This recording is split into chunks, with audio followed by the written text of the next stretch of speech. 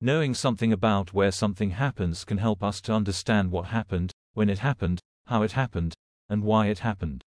Whether it is an outbreak of a highly contagious disease, the discovery of a new frog species, the path of a deadly tornado, or the nearest location of a supermarket, knowing something about where things happen is essential to how we understand and relate to our local environment and the world at large. A geographic information system, GIS, is a particular type of information technology that can help us understand and relate to the what, when, how, and why of the world by answering where. Geographic information systems are indeed about maps, but they are also about much, much more. A GIS is used to organize, analyze, visualize, and share all kinds of data and information from different historical periods and at various scales of analysis.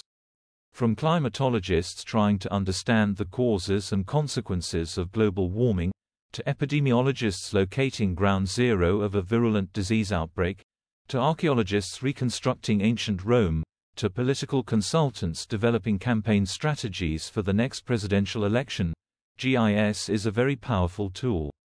More important, GIS is about geography and learning about the world in which we live.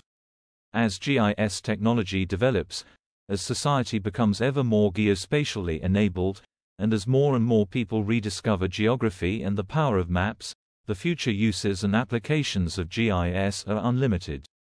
To take full advantage of the benefits of GIS and related geospatial technology both now and in the future, it is useful to take stock of how we already think spatially concerning the world in which we live. In other words, by recognizing and increasing our geographical awareness about how we relate to our local environment and the world at large, we will benefit more from our use and application of GIS. The purpose of this chapter is to increase our geographical awareness and to refine our spatial thinking.